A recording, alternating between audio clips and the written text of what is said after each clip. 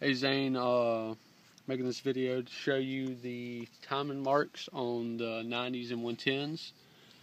The marks on your flywheel are, you have your firing mark here and your timing mark here. The timing mark is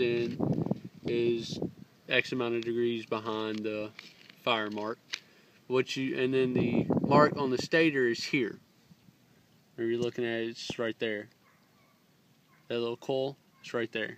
So what you do is you line up this mark here with this, which it isn't going to stay there for me. But you do like that. And then real quick, I'm going to show you for the fire mark, you take and you line this here up. And that's whenever you want it to be lined up here for the points to close. Alright, now this little cam, it has a little pin on the cam shaft. This little lobe here has a notch in it and it sits on that pin. And whenever, like I said, whenever that there's there, that's whenever you want the points to close. Also, you want to take and line up this notch here with this little piece here. Normally it's like right in the middle, but since I have some port work done to this head and all, this one's advanced. You know, I don't know how many degrees, but it's advanced, you know. And now, let's see. Now, with the cam, see I don't have the bolts in there because I'm showing you, but the cam should just slide right in and slide right out. Let's see. Pull this on out.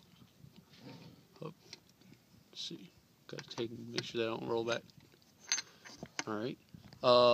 Here on the cam sprocket, alright, there's that circle, and then there on the head, right there, is a notch.